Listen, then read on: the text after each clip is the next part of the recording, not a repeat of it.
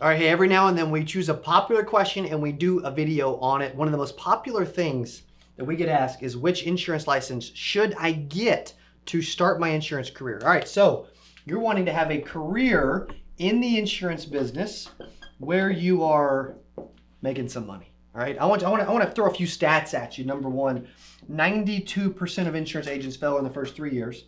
There are more millionaires than any other in this industry, in their industry in the world. It's also can be extremely lucrative financially. So what are some of the benefits, before I tell you which license to get, what are some of the benefits of actually joining the insurance business? Okay, I would say the most common answer would be flexibility. You know, I think that's good, right? Even though the successful insurance agents actually work more than the 92% that fail. Okay, so it's a benefit, but is it really true, right?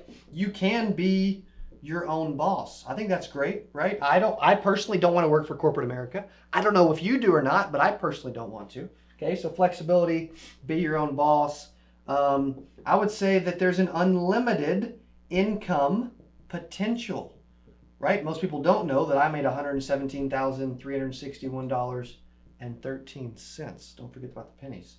In my first 8 months as a brand new insurance agent at 20 years old in college playing basketball. Okay, so I understood all this. Also, you can create a residual renewal income stream that can stay with you for long times to come, forever, right? And I know a lot of agents that are making 10 grand a month, 50 grand a month. I know insurance agents making 100 grand a month, right? It's possible in this career. So which insurance license? Because you could say, well, I want to go the life insurance route, or I want to go the health insurance route, or I want to go the P&C insurance route, property and casualty, selling home and auto, selling commercial. I think it really varies by the individual. Personally, I got started out selling life insurance as a 20-year-old agent, and I didn't try to sell anything else. And when I did that, I forced myself, because I do believe that life insurance is the toughest, even though I prefer it, it's the toughest way to succeed in the insurance business. It's not easy. It is the toughest way to succeed. It's the toughest product to sell. Think about life insurance. Life insurance is the only product in the world that that a prospect can own, but never actually use. Think about that for a second. I don't know of another product in the world where the owner owns it, but they never actually get a chance to use it. Their family gets a chance to reap the rewards and use it. But you're selling something that they're never going to get a chance to use, right? I understand you can add living benefits and all that. I get it. But however, the essence of life insurance, the death benefit, they don't get to use it. Okay? So that's life insurance. Life insurance it's difficult. It's tough to get in front of people. And when you're trying to establish yourself as an insurance career, getting in front of people week after week after week, whether it's face-to-face or over the phone, is extremely important and valuable, because activity is what holds most insurance agents back from being successful. So let's talk health insurance for a second, right? You could say, well, I want to do regular health, or I want to do Medicare, right? So I'm building a residual income business. So life insurance, you can make money fast, okay? You can get, like I made 100 grand at 20 years old in 8 months. You can too. Medicare, can you make 100 grand in your first 8 months ever?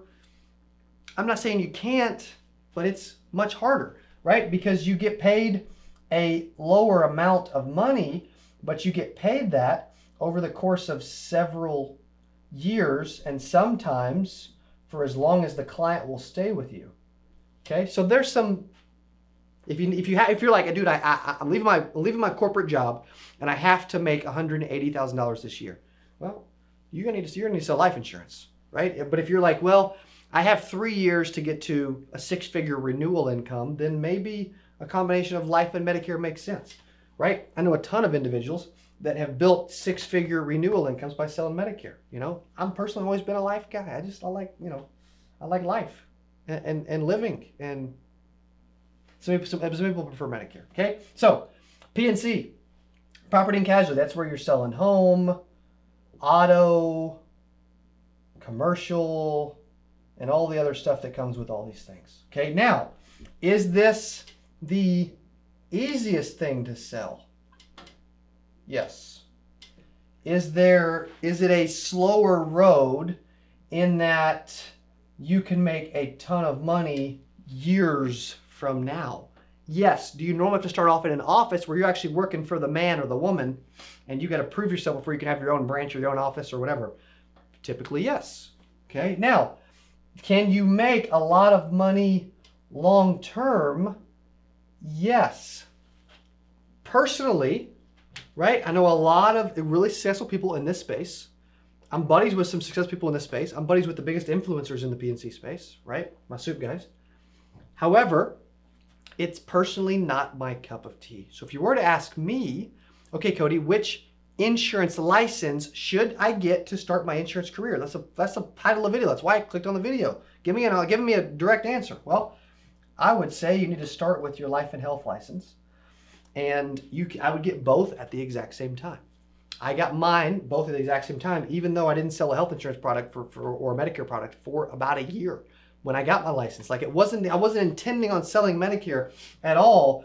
But if you're like, hey, I realize I want to get into the business and have a career and make some money, then I would start out with life and health license, because you can have tons of flexibility. You can be your own boss and incredible income potential. Truly unlimited, right? You can create a residual income stream. And if you're ever looking for like companies for me to like point you to, hey, I'm getting my license, I want help, dude, feel free to email me. You know, I have relationships with a lot of the top places around the country, and I'm cool. And whether you're English or Spanish or in Hawaii, you know, whatever, you want phone sales or face-to-face, you know, doesn't matter. Cody at CodyAskins.com. It'll take a long time to write that out. Cody at CodyAskins.com. And I will be happy to answer questions in relation to pointing you in the right direction if I can. You know, like the reason we do all these videos is my goal is to help insurance agents succeed. And it's 92% actually do fail. Like we started a conference called 8% Nation because only 8% succeed. I've spent about, I would say about $1.2 million on that event so far. I would say collectively between the amount of agents that are going to attend Vegas and the previous event in Dallas and the previous event in Nashville over the first 3 years, probably had about 2,000 to 3,000 agents actually attend this event, okay? And those are conservative numbers. But what we do with that is we're bringing people in, and this ties back into this topic, because you need to get around people that can level you up. And events, I mean, the best way, like once you actually get your insurance license, you're like, dude, I want to start like, you know, I want to start making some money. I want to be successful. I don't want to struggle, you know, and I want some immediate tips. Well, you need to find a good place. You need to plug in to good content. You need to attend events so that you can learn personal development, self-improvement. You have to spend some money in yourself. Like no successful person ever got great without investing in themselves, okay? And then you've got to realize that this is an activity game. You know, the more people you talk to, the more people you get a chance to close and sell. And in this business, the reason I had so much success early on is I focused on literally seeing the people. My secret to success at an early age, 117 grand, was simply this. I committed to seeing 10 people per week. So every single week, this was my system. I'm going to set 15 appointments. I'm going to sit with 10, and I'm going to sell 5. And the weeks that I did that, I made a couple grand and had a lot of success. If you want to have a successful insurance career, personally, I would recommend a life and health license And I would also recommend that you have some type of weekly system that you can duplicate over and over again so that you too can be successful. You can be a part of the 8%, not part of the 92%. You can have flexibility, be your own boss, tons of income potential, residual income stream, unlimited income. And if you ever need help, obviously you can email me, Cody@CodyAskins.com. Which insurance license should you start your career with?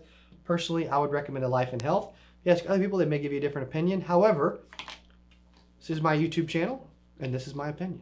If you watch this video and you want to learn how to take a live call and transfer it from an opener to a closer, that video is for you. Click on it and I'll see you there. Again, I'm not sure what time you're watching this video, right? Intro, expert, control, qualify, transfer. This is how to effectively transfer a live call from an opener to a closer.